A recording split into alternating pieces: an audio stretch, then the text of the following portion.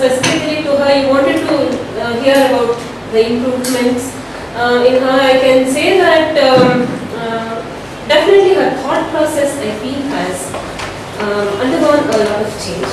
In the earlier speeches, in the first few weeks, she used to pester me to, help me out, help me out. Not only these speeches, even in the school, I had been helping her. She does a lot of work. She is a very hard-working child.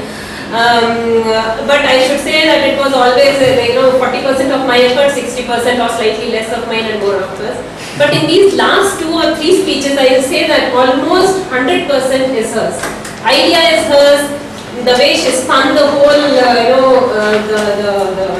matter, the way she spread, everything is hers. So this is the improvement of what I have seen by her attending these 7 weeks program. Also, I feel that how to face the audience, which I felt was her fear. I feel she might have overcome that.